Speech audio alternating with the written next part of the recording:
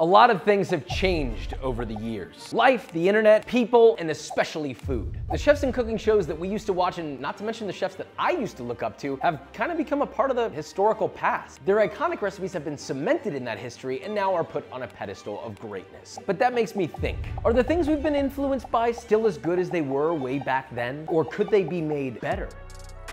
We're gonna break this down very simply. We must first make the original recipe as authentically as humanly possible, and then, based off our learnings, based off our tastings, we will do our best to make that item significantly better than it once was. So let's begin. First up, Anthony Bourdain and his mortadella sandwich. He's easily one of the most famous chefs known to mankind. Oftentimes by his own quote said he was not a great chef, but I think pretty much everybody would disagree because we love him. He wasn't pretentious about food, and this sandwich was all about being unpretentious and simple. Now you can buy a half pound or a full pound of thinly sliced mortadella, but regardless, you're gonna layer a nice mound, which could be a couple ounces, a quarter pound, however much you want per sandwich, in a mound, in a 10-inch nonstick pan, heated over medium heat. Optionally, you can add a weight to help kind of get that mortadella nice and flat, or not. If you don't have one, that's fine. Let that cook for 1 to 2 minutes, or until golden brown on the bottom. Give it a flip, add 2 slices of provolone, reduce the heat to medium-low, cover with a lid for about 30 seconds or until the cheese is completely melted. Now remove your cheesy meaty boy, place to the side, and then in that same pan, add a small nub of butter. And look, Anthony Bourdain suggests either a Kaiser roll or a sourdough roll. We actually have a little bit of both. This is a Kaiser sourdough roll. Toast on their cut sides for about 1 to 2 minutes or until they look like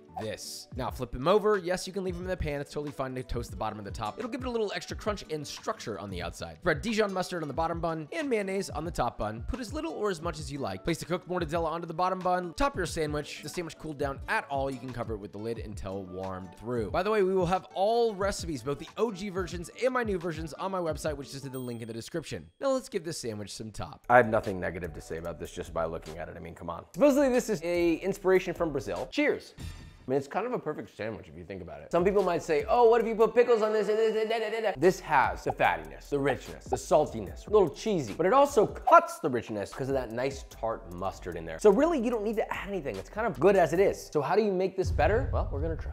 Since this sandwich is about being relatively low-key, I tried to keep this simple while adding just a few quick things to see if we can upgrade it to what I think might be better, if that's even possible. I have one main thought here. We already have mayo and mustard, but could it be better? Maybe a Russian dressing-inspired sauce? So in a small mixing bowl, add 1 cup or 230 grams of mayonnaise, a 1/3 cup or 80 grams of ketchup, 2 teaspoons or 8 grams of Worcestershire sauce, half a teaspoon or 2 grams of sweet paprika, 1 tablespoon or 15 grams of Tabasco, or really any hot sauce, I don't care, 2 tablespoons or 30 grams of yellow mustard, 1 tablespoon or 4 grams of very thinly sliced chives, 1 tablespoon or 15 grams of grated horseradish. That could be fresh, that could be jarred, but look, fresh is incomparably better. Salt and pepper to taste. Whisk together until thoroughly combined, and that is your sauce. Now, similar to before, heat a 10-inch nonstick pan over medium heat. Generally speaking, for about 4 sandwiches, you'll need at least 1.5 pounds or 680 grams of mortadella, which has been thinly sliced. Think about how much meat you want on your sandwich, put that much in the pan. Once your mortadella is in the pan, roughly in the shape of your bread, add some very thinly sliced yellow onion on top of the mortadella. Again, as much or as little as you like. Now weigh that sandwich down using another pan, a chef's press if you have them. Let that cook over medium-high for 2 to 3 minutes or until a beautiful deep brown. Carefully flip, lower the heat to medium-low, add 2 slices of provolone, cover with a lid or an inverted bowl until just melted, about 1 to 2 minutes. Remove the meat from the pan, add a small nub of butter, increase the heat to medium. Once that's totally melted, add in 1 slice of sourdough bread and toast for 1 to 2 minutes. Spread sauce onto the untoasted side of the bread. Add your meat on top of that. Now once toasted, transfer that to a cutting board. Add additional butter to the pan if needed, and toast your other slice of bread. Again, you want that beautiful golden brown. Take it out, spread sauce on the other slice of bread. You know, maybe a little drizzle, a little sauce on the sandwich too if you're feeling extra naughty. Crown your king, cut your sandwich in half on a bias, serve, and enjoy. So this is like a saucier, Oklahoma Smash inspired Morty sandwich. But is this too much in order to beat the original? Let's taste and find out. Okay, the updated version. I didn't change that much. I tried to keep it simple. Cheers.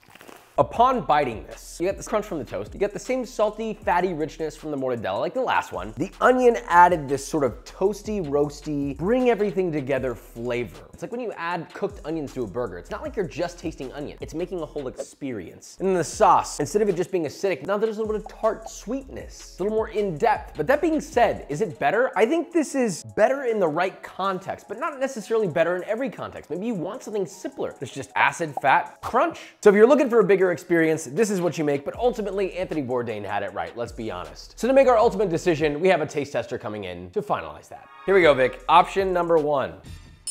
Sandwich number 2.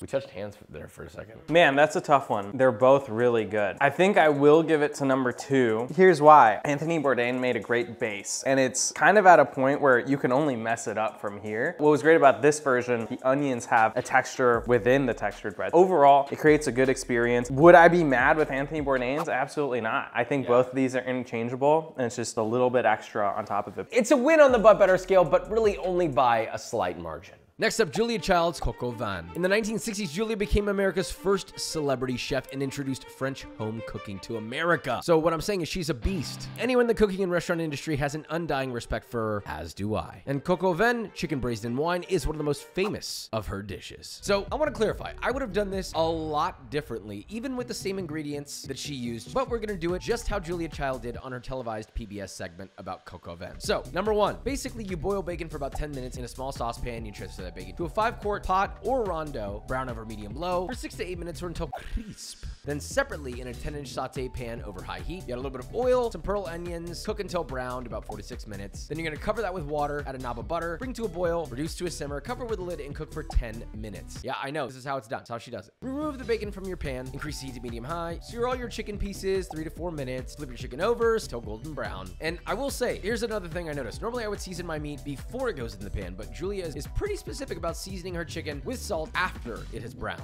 Add your bacon back to the pan, reduce the heat to low, no liquid, and cover with a lid and cook for 10 minutes. Now in another pan, we're now using 3 pans at this point. Heat a 10-inch saute pan over medium-high, add some oil to the pan. Once it's hot, you're gonna add quartered button mushrooms, sear them for 4 to 6 minutes, tossing occasionally, and season and taste with salt once they're done. Now to finish this off, you're gonna remove the lid from your chicken, you're gonna deglaze with some cognac. Julia likes to flambe it for fun. According to her, it's not necessary. I can respect that. I like a little fun. Then you add your wine, your chicken stock should be just enough to cover. Bring that to a boil, add in some tomato paste, stir that in, a bay leaf, thyme, crushed garlic, stir that all in, bring it to a boil, reduce the heat to low, cover and cook for 15 minutes. Now we're gonna make a beurre manie. Is that right? So you mix together equal parts softened butter and flour, a little paste. Then once your chicken's done, remove your chicken from the sauce. Julia chose to strain the chicken out. I just thought it'd be easier to just pull the chicken out since it's the same concept. You're gonna add your beurre manie to the sauce in batches until it's thickened to your liking, reduced while stirring once it's thickened enough to coat the back of a spoon. And you're gonna add your veg back to the sauce, the onions, the mushrooms, adjust your seasoning, mix together, taste one final time. This is the moment to check and see if you need more salt and pepper. And then add your chicken to a bowl, ladle your sauce and vegetables on top of the chicken, and serve. Again, it turned out beautiful, but I will say the preparation of mine, I would have made a little bit more one pot and simpler and cooked the veg together, but hey, we're doing it the way Julia asked because we respect Julia. So let's taste. This is actually a childhood favorite of mine. I used to make this with my mom all the time. God, improving this is gonna be hard. It's just a perfect dish. You have everything you need in this. First off, the chicken's tender, falls off the bone, juicy, it's salty, it's rich, it's unctuous. The wine provides a woody deepness in the flavor that you don't get anywhere else. It's oniony, it's almost like the most hearty little French stew you can think of. It tastes like France. We're gonna have to take this way over the top to make it better, and I think I have an idea. I'm gonna make little mini chicken roasts using a Ballantine chicken leg method. And maybe if we're feeling a little naughty, we'll turn it into possibly one of the first coq au vin poutines ever seen. Now, why would we take the time to debone the chicken? You can stuff it with whatever you want. It then becomes a flavorful, miniature personal roast. Is it a necessity? No. But does it add something? Absolutely. So you're gonna take 4 chicken legs with the thigh and the drumstick still attached, and you're gonna remove the bone, but leave it in one piece. If you wanna skip the deboning process, you totally can, but it kind of defeats the but better element of this. It's real simple. You take a knife and with one hand feel where that bone is, flip your chicken over skin side down and cut along roughly where you feel the bone in a straight line all the way across the whole piece of chicken. Then using the back of your knife, scrape the meat away from the bone. You're essentially cutting the meat away from the bone while wasting as little meat as possible. Free the bone on every single side. There will be areas that are a little close to the skin. Just be careful not to remove too much meat. After a little wiggling and scraping, the bone should come out nice and easy. Now, once you get to the drumstick, it's a little bit awkward. I honestly just angle my knife just to the very edge of the drumstick and cut all the way through the skin like that to remove the leg, which will reveal a bunch of little tendons. You can run those tendons through a fork, grab them with a paper towel wrapped finger, and they should pull right out. Repeat that with all 4 chicken legs, and then we're gonna make a nice little herb paste. So we're gonna take 3 tablespoons or 12 grams of fresh sage and 3 tablespoons or 12 grams of fresh parsley, finely chop them together, then add that to a small bowl along with the zest of 1 lemon, 1 clove of garlic finely chopped, 1 tablespoon or 15 grams of Dijon mustard, 1 tablespoon or 15 grams of extra virgin olive oil, a little bit of salt and pepper to taste, mix together, and you should have a nice light paste. Now lay your deboned chicken legs out, meat side facing up, evenly split your herb paste between all of those, season a taste with salt and pepper, roll those up into thoit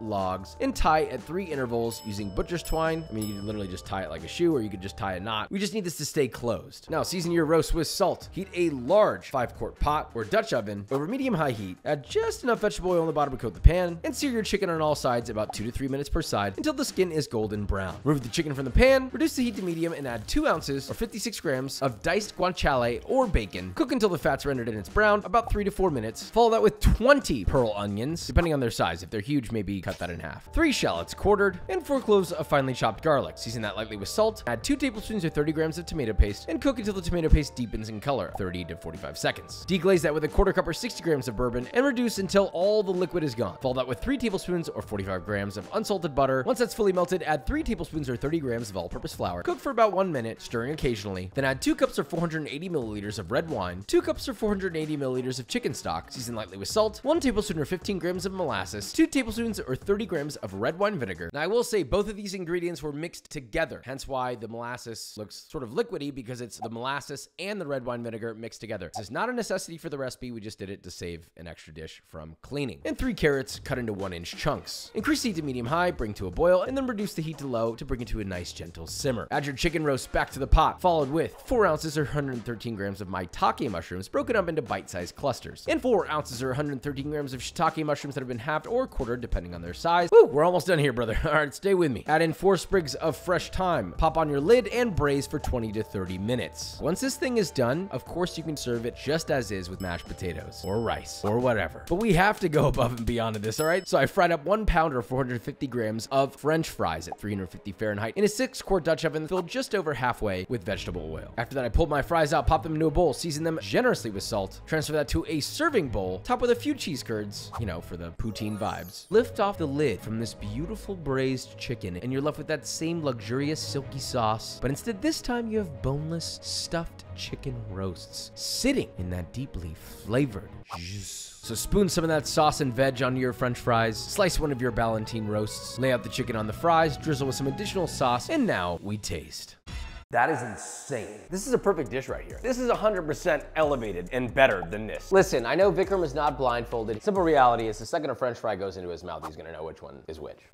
The bar is here. All right, let's see this one. That's insane. What I like about this one is the traditional flavor of it. It's just great on its own. Now, what was improved here, the stuffing. Without the poutine aspect even in play, I think this is better, but adding in the fries, adding in the cheese curds, it's just a textural wonderland that improves upon traditionality. And so I'm gonna have to give it to the poutine, but I could eat both of these anytime, and it's just a matter of how much effort you wanna put into it. So French fries aside, this seems like a pretty clear win. An incredible original dish. Moving on to Ina Garten's chocolate cake. My wife loves Ina Garten, aka the Barefoot Contessa. She's a TV food legend. I gotta say, I love Ina Garten. She's so sweet. One of her most famous recipes is called Beatty's chocolate cake. Beatty? Is that true? Is that correct? Beatty? Beatty? I don't know. It's spelled like this, which supposedly is one of the internet's most favorite cake recipes of all time, especially for how easy it is. The spark notes is essentially dry ingredients like flour, cocoa powder, sugar, baking soda, baking powder, and salt, get all mixed together, and then in a separate bowl, you beat together eggs, buttermilk, vanilla extract, and vegetable oil. Those ingredients get mixed together on a stand mixer until you get a nice looking cake batter, which you then add brewed coffee to that, which turns it into a surprisingly thin batter that gets evenly distributed between 2 greased, floured, and parchment papered 2 by 8-inch cake pans, baked until cooked through, and separately a simple chocolate frosting of whipped butter, egg yolk, vanilla extract, of course confectioner's sugar, melted chocolate, and hydrated instant coffee that gets blended. It looks nice. The only thing that was funny is once the cakes were cooled, I started spreading on the frosting and I realized, uh-oh, I don't know if we have enough frosting. And sure enough, well, we actually didn't. We ran out of frosting before I finished frosting the cake. Look, if there's anyone here that gets it, I get it. Writing recipes when they're being written in the hundreds or thousands can be very hard to keep consistent, especially when it's handed off to writers that maybe don't know your style. So, Ina, we love you. We get it. the cake looks soft, but is it moist? I like it. It's a decent tasting cake. Number one, it is very moist, which that is already gonna be a big point for me. But the flavor is just not balanced. It feels very muted. It's very coffee forward. I don't pick up any of the vanilla. And by that, I mean maybe a little more sugar, but more specifically, there's not enough salt in the frosting or the cake. This is a key element of great baking, not just cakes, baking anything. Bread, pastries, pies, I don't care. You must add enough salt. That is key to making anything great. So I think I have an idea on how we can make this better. Now remove moving on to my version. To start with, I'm only gonna make some slight changes here. Now for this recipe, I'm a big believer in small changes for big results. And one of those is gonna be the frosting, that's for sure. First, start with the cakes. By sifting into a stand mixer bowl, 1 3/4 of a cup or 245 grams of all-purpose flour, 2 cups or 300 grams of granulated sugar, 3/4 of a cup or 75 grams of cocoa powder, 2 teaspoons or 8 grams of baking powder, 1 teaspoon or 4 grams of baking soda, 1.5 teaspoons or 6 grams of fine sea salt. It's very important. Fine sea salt, not kosher. Whisk that together. Then in a separate bowl, you're gonna add 2 eggs. Whisk those eggs together and then whisk in half a cup or 120 milliliters of vegetable oil, 2 teaspoons or 8 grams of vanilla extract, 1 cup or 240 milliliters of buttermilk. Now add the wets to the dries in the stand mixer. Mix until homogeneous on medium speed using the paddle attachment. Once that's combined, add 1 cup or 240 milliliters of brewed coffee, which has been cooled to room temperature, to the batter and mix until just combined. Again, we have 2 greased, floured 2 by 8 inch cake pans that also have parchment cut out in the bottom, and you're gonna split your batter evenly between the 2. Pop those into an oven set to 350 Fahrenheit or 176 Celsius. Use a cake tester, poke it in the center. If that comes out clean, it's done. Now let those cakes cool for 30 minutes or until completely cool. Do not frost a cake that is still warm. You will regret it, and then you're gonna comment and go, well, it didn't, the frosting didn't work. I only let it cool for 5 minutes, but for some reason, yeah, for some reason, huh? Maybe because you didn't listen. Now, upgrade number 1, which is less of an upgrade and more of a fix, I'm increasing the batch size of the frosting. Now, to make the frosting, add 12 ounces or 340 grams of chopped semi-sweet chocolate to a double boiler, which is literally just a bowl set on top of a pot filled with a shallow amount of water at a light simmer. Let that heat stirring occasionally, and once it's fully melted, take it off and let it sit for 5 to 10 minutes. Once it's sat in a large bowl, add 1 pound or 450 grams of softened, unsalted butter. There is no skipping the softening process. Real sorry. Use electric beaters to whip the butter until pale and creamy. Now into upgrade number 2. Add half a cup or 120 grams of softened cream cheese. Look, I just like cream cheese and frosting. I'm gonna be honest with you. Sometimes recipe writing is very simple. I put this in there because it tastes yummy. Is that okay? Beat that together until homogeneous. And finally, upgrade number 3. Add 1 teaspoon or 4 grams of fine sea salt. Listen, this needed more salt. I'm telling you. I know I have a salt-heavy palate, but the greatest desserts that we've ever had oftentimes have way more salt than you would think to not only help bring out the sweetness, but bring out the natural flavors that are already in the dish that should be there, aka chocolate, aka coffee, so on and so forth. Now, 1 tablespoon or 15 grams of vanilla extract, then beat in 3 cups or 330 grams of confectioner's sugar, beat in your melted chocolate, make sure to beat it in gently, otherwise it'll break. And finally, 1 tablespoon or 15 grams of instant coffee granules, which have been dissolved by adding 2 teaspoons or 8 grams of very hot water and stirred combined. That should cool it down just enough to add, just make sure it's not boiling hot when you pour it in. Mix until combined, and you have your frosting. Now remove your cakes from the cake pan, spread a layer of frosting on top of the first cake, add your second cake, and frost the entire cake. You know, if you rewind to earlier when I plopped this first little bit of frosting in the center, yeah, that was a bad idea. I did that a little too hard, and it kind of concaved the cake a whittle, so it might be a little weird shape when we cut it. So we cut, and okay, yeah, you can see where I threw that down. That's fine. Now we're gonna serve and see if my changes made it better. The tale of 2 cakes. Listen, Ina, you're a legend, a scholar, and a beast, and I love you. That being said, I thought this cake was actually really nice. It was one of the better, more moist cakes that I've made, but there were some small details that I tried to improve on. Let me preface by saying I don't like making cakes. It is quite literally the one thing that I just have not enjoyed and have always kind of had a hard time making good. That being said, let's taste. It's not that different of a cake. It's not. It's just a little bit more refined in terms of it's got the salt that I want and it's got the chocolatiness that I want. That being said, both delectable cakes. This one I would say is slightly improved, but the only person that can answer that is our taste tester. You ready? I'm so ready. I love cake. I don't like coffee. Oh, forgot Vikram doesn't like coffee. All right, number 1. Yeah, I'd say the coffee's only about like 10% of the flavor here. Number 2. I'm gonna give it slightly to number 2. What I like about the second one more is there definitely is a bit more salt. For some reason, it's just creamier. Just overall a nicer bite, a nicer experience for me on the second one. That is another win for us in the bucket, a slight win. All of these are all slight wins, but can we maybe, okay, you're sucking on that way too much, dude, all right? These are all slight wins. I want a big win. So we're moving on to The Jean-Georges caviar egg. Jean-Georges is one of the most globally famous chefs in modern history. Somehow I beat him in a cooking challenge at his own restaurant. Frankly, I think he was just gracious enough to let me win. I would say that his caviar egg is probably one of the most iconically known OG fine dining dishes that I can think of. He has a savory whipped cream, which is made with heavy cream whisked together with some cayenne vodka and lemon juice. Then we have 4 eggs, which will be soft scrambled in a pan. I'm not gonna change the way that I make my soft scramble, so I'll explain to you how they're made in my but better recipe. So he makes a quick soft scramble, which is then spooned into an empty, cleaned eggshell. Yes, that's right. You gotta take an eggshell and take off the top. You can use one of these tools, or you can use a very sharp, small knife. Pipe your savory cream around the edge of your eggshell, leaving a little open nest in the center. What's gonna go there? Oh, maybe one of Chef JG's favorite things of all time. A big fat dollop of caviar. This thing just makes me want to give someone a little kiss. It's like a creamy suede-like dream. It's salty, it's fatty, it's rich, it's smooth and silky. It's a very rich bite, but that's kind of where it stops. I feel like I want more to the texture of it all. But that being said, it is so unique and so good. I do like it, but I know we can make this a little bit more to my taste and quite possibly better. Now, what are the changes that I made? I'm adding a few things to give it some extra textural depth. Surprise, surprise, the guy that wrote the book Texture Over Taste wants more texture. Now here we're using my duck confit hash browns. This time we just shaped our hash browns into little 3-inch patties using a ring mold, which were then frozen overnight. We then began the rest of the process, which I took half a pound of bacon that I cut into 1/2-inch thick lardones that were cooked on medium-low heat in a small pan until just golden brown, which were then drained and set to the side. Instead of the whipped cream, I'm gonna make a light citrus creme fraiche. So we got half a cup or 120 grams of creme fraiche into a small bowl, the zest and juice of 1 lemon, seasoned with salt and pepper, 1 tablespoon or 4 grams of chopped fresh parsley, 1 tablespoon or 4 grams of chopped fresh dill. Stir that together until thoroughly combined, and that is your citrus creme fraiche. Leave that in the fridge because we want it as stiff as possible. Let's briefly walk through the soft scrambled egg. It's real simple. Melt 1 tablespoon or 15 grams of unsalted butter in a non-stick 10-inch pan set over medium heat.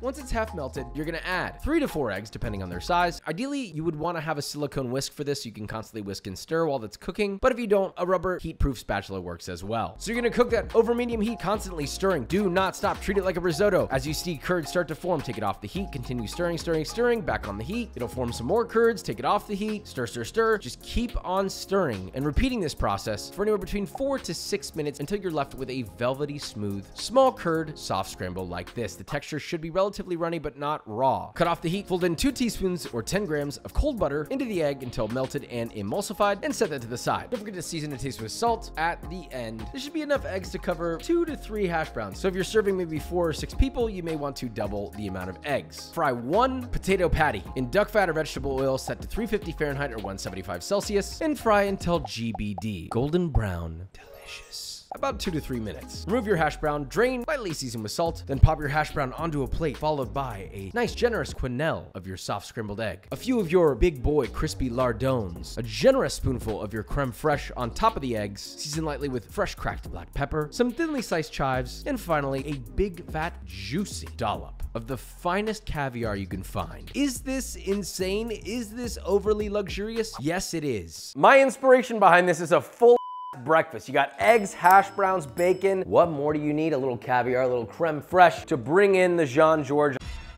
This is equally, if not more decadent than this, but you got some more structure from the crunch of the hash brown. It's crispy, it's soft, the bacon provides a salty little bit of chewiness, but then that all melds together into a creamy symphony of soft scrambled egg, refreshing creme fraiche, and then the of the caviar. A very modern interpretation versus a much older take with a different perspective. It's an unfair competition because this doesn't have a duck fat confit hash brown with it, so obviously I think this is better, but we have a judge to determine that. Vikram doesn't like caviar, so I'm doing this tasting.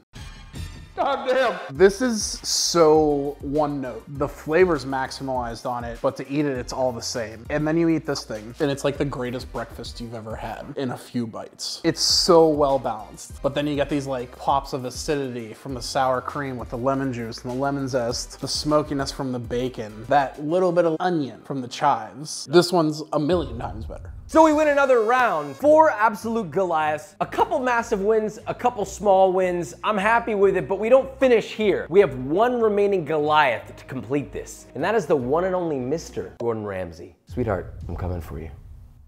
Finally, the big one, Gordon Ramsay's beef Wellington. Contrary to popular belief, Gordon Ramsay did not invent the dish. Neither did Julia Child, but she was the first modern TV chef to popularize it in the 1960s. And he absolutely perfected the recipe. So Gordon's original recipe is pretty simple, right? We've all seen it. You got the perfect midsection of the filet mignon, cut into a small roast, it gets seared, brushed with mustard, you make a little duxelle. He actually skips the crepe process. He just straight up wraps his beef in the prosciutto and duxelle, which then goes into puff pastry, wrapped, brushed, and baked. That's kind of it. Now it's time for a taste test. Okay, and I know what this tastes like, but just to refresh my memory.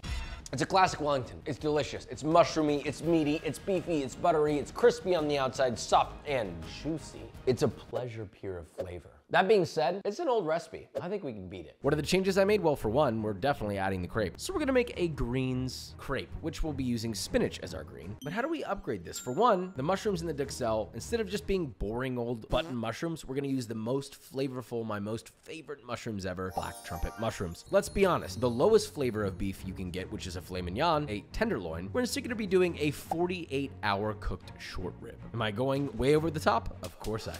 So you're gonna need 2 pounds or 900 grams of short ribs. Ideally would be to get a whole short rib plate, which was then cut into individual long boy dino ribs. But if you only have the cut up ones, then you can just make small mini beef Wellingtons. Now, season those with salt and pepper, vacuum seal in a bag, and cook at 69 Celsius, nice, in a sous vide circulator bath for 48 hours. Once those are done, cool in the fridge overnight, trim the meat from the bone, and lightly trim it into a rectangular shape. Sear that on all sides over medium-high heat in a non-stick pan. I know you're not supposed to use higher heat on a non-stick pan. I don't really care. I'm telling you, this thing will stick to just about anything. It's way easier to do in a non-stick. At that point, I'll take it out, brush it with 2 tablespoons or 30 grams of spicy mustard, and cool for 20 to 30 minutes. Now for the crepe batter, into a blender, add 1 cup or 140 grams of all-purpose flour, 1.5 cups or 350 milliliters of whole milk, 4 eggs, blend on high until combined, and then 2 cups or 90 grams of fresh spinach. Blend that on high until pureed, pass through a chinois, and that is your crepe batter. Now in a 10-inch non-stick pan over medium heat, lightly greased with cooking spray. Once hot, add a 2-ounce ladle full of batter, swirl to coat, and cook for 30 to 45 seconds. Flip and cook for another 30 to 45 seconds. Repeat that until you have about 4 crepes. That's enough for 2 Wellingtons. To make the duxelle, into a food processor, add 4 ounces or 113 grams of black trumpet mushrooms, 4 ounces or 113 grams of shiitake mushrooms, and 4 ounces or 113 grams of maitake mushrooms. Blitz until very finely chopped. Add a tablespoon or 15 grams of unsalted butter, then heat a 5-quart pot over medium-high heat. Let that melt, and then add 1 finely diced shallot, season lightly with salt, and saute until just translucent, about 1 to 2 minutes. Add your mushrooms, 1 sprig of rosemary, and let that cook until the mushrooms are fully cooked through and there's no water remaining, about 3 to 4 minutes, stirring occasionally. Then deglaze with a 1/4 cup or 60 grams of bourbon. Be careful because it will ignite from the flame below if you have high heat. Please be careful. Now cook that until no liquid remains whatsoever. Cut off the heat, add in 4 cloves of finely chopped garlic, and grate 1 ounce or 28 grams of black truffle into the duxelle. Now that's optional, but hey, I'm flexing here, all right? I'm flexing. Transfer that to a bowl and fold in 2 tablespoons or 30 grams of miso. Now here's how we shape this bad boy up. You're gonna put 2 green crepes on plastic wrap. Line up 4 to 6 slices of prosciutto. Evenly spread your duxelle over the prosciutto into a square. Place your short rib at the base of those layers. This should be long and wide enough, just enough to completely cover your short rib edge to edge. Roll that up, holding the ends shut, and roll up nice and tight until you get a round sausage like this. Rest that for 15 to 20 minutes in the fridge. Then roll out a nice large piece of puff pastry. Take out your short rib package.